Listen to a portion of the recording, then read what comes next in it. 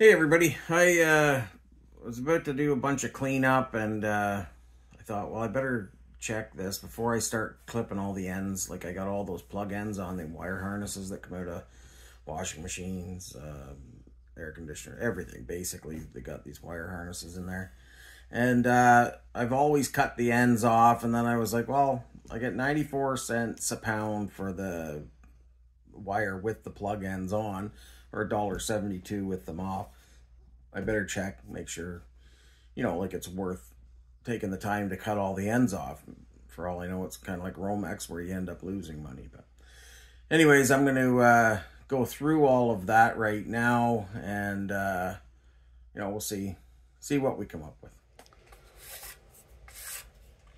2.46 pounds.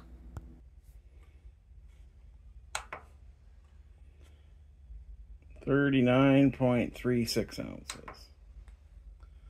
1.116 kilograms. So these are going to be, this would go as number 3 insulated copper plug wire, 35%, 94 cents a pound. And if I clean it up, I'm going to get number 2 insulated copper wire, 50%, $1.72 a pound. So let's clip the ends and see if this is going to be worth it. Alright, I sped this up to 20 times just to get through it, but the total time was 13 minutes and 20 seconds. That's quite a while. I don't know if I have to clip all of the zip ties off or not, but I did. I assume I have to because it's just extra plastic. But anyways, we'll go over the numbers after. I just from doing this, I don't think it's worth doing. I'm probably going to stop doing it because I need to get stuff cleaned up, and this isn't helping me get things cleaned up.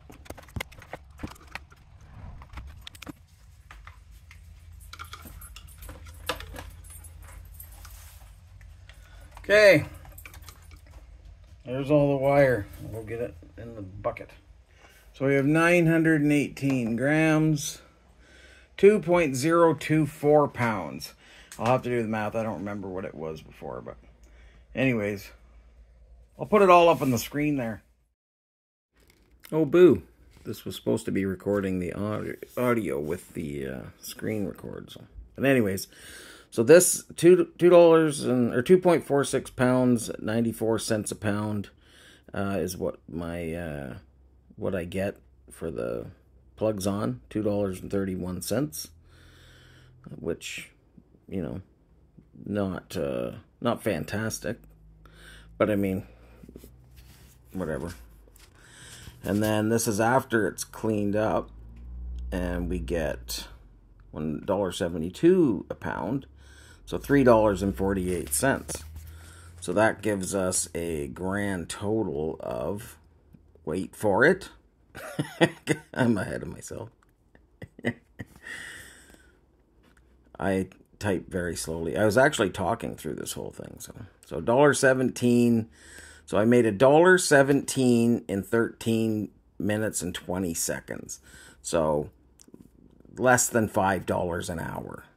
Or right around $5 an hour. Not very good. I'm just not going to be doing any of these again. They'll just be going in a huge bucket of plug end wires.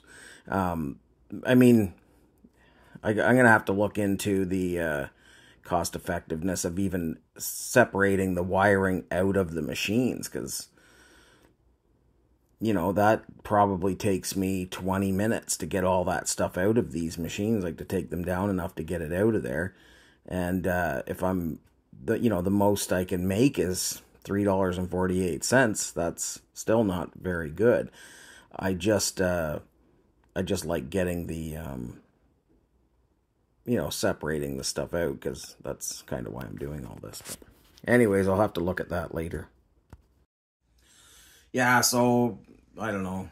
It is what it is. Like, I got into recycling to recycle and try and put things in their proper stream. But I know from talking to McLean at the scrapyard that even if I send this into shred, when it gets to the other end, it's going to be shredded, and then they separate the metals out. He said they get about 70 to 75% of the metals out of the shred, and plastic and everything goes to be burned for fuel, I guess, to create more energy or whatever it is they're doing. But I assume that they're trying to utilize everything that they can.